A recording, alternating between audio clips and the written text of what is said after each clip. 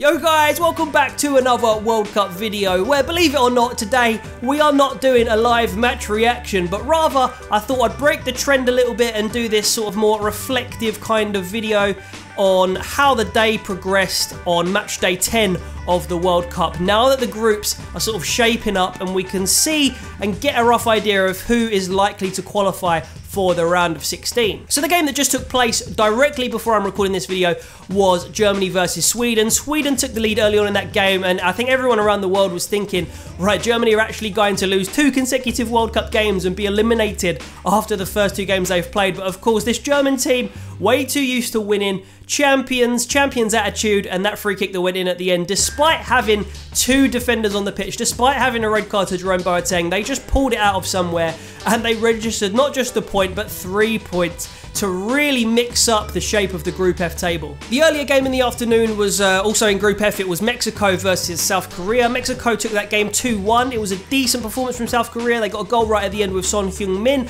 but Mexico had a little bit too much quality, and you would probably say now they are very, very likely to go on and win this group. And it all comes down to the last match day, where Germany have probably the weakest team in the competition, or in the group, sorry, in South Korea, and then Mexico and Sweden. A pretty decent game, I think that'll be, but I can imagine, I can see that going to a draw or maybe one team nicking it, but it's certainly going to make for an interesting end to this group. But moving on to what kind of matters a little bit more for England fans and something a bit closer to home was the game that took place at 1 o'clock today, the early kickoff in Group G. It was Belgium versus Tunisia, and Belgium made slightly easier work of disposing of Tunisia than England managed to do, but at the same time it's come out that Belgium may be fielding a slightly weakened team against England, and injuries to Lukaku, Hazard and Mertens, who are arguably Belgium's 3 best attacking players. Now, people are speculating and kind of saying that, you know, Belgium could potentially be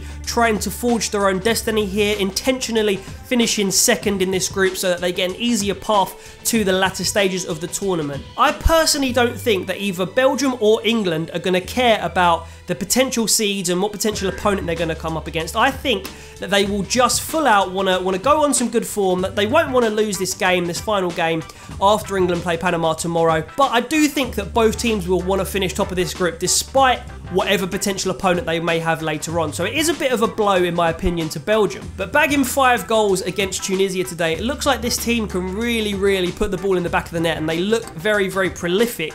A little bit more so than England, who are quite wasteful with a lot of good chances they had, especially in the first half against Tunisia. We scored 2, they scored 5. That is the bare facts of it. However, going back, Tunisia did pose a lot more of a threat than they did against England, and maybe that's because they had to play a bit more offensively, but also I think Belgium just look a little bit suspect at the back at times. And I think England's attack and the pace that we've got up there and the sort of lethal striker we've got in Harry Kane, I think we will cause Belgium problems, but I definitely think we will concede as well. So I'm going to go ahead and sort of give my prediction of the narrative that I expect to unfold between England and Panama tomorrow. And of course, I would appreciate it if you guys, if you have any thoughts on how England's last 2 group games are going to unfold, leave them down in the comments and we'll get chatting. But I think getting 3 points against Tunisia firstly was huge for England, and I think it will give us enough to go on momentum-wise and beat Panama tomorrow. However, I do believe that it's going to be a lot harder than people may first think. Panama are a very resilient and physical side, and they held Belgium out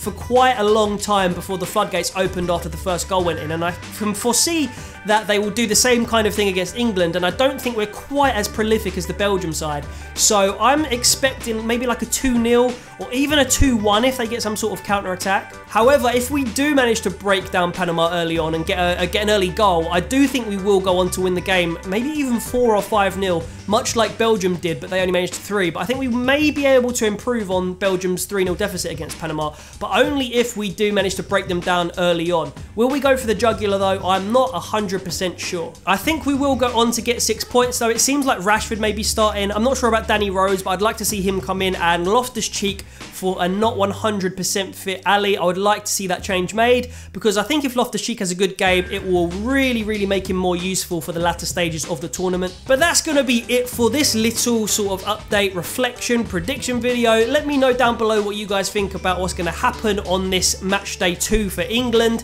and let me know how you think the final standings of Group G, England's group, is gonna end. So that's it, guys. Make sure you leave a like on the video, make sure you subscribe as well if you're new, and actually I won't be seeing you with a live reaction video tomorrow for the England versus Panama game, because believe it or not, I've gone and booked some theatre tickets for me and my mum for a birthday present before the World Cup fixtures were announced, and we're going to see the bloody Harry Potter show, aren't we? So basically, I won't be able to bring a live match reaction until Monday. So I'm going to try and steer clear of the scoreline until then. Hopefully I'll be able to watch a recording of the England versus Panama game without knowing the score. Hopefully we get the win, and I'll see you on Monday as the final round of group fixtures get underway. But take care, everyone. I'll see you later, and sweet.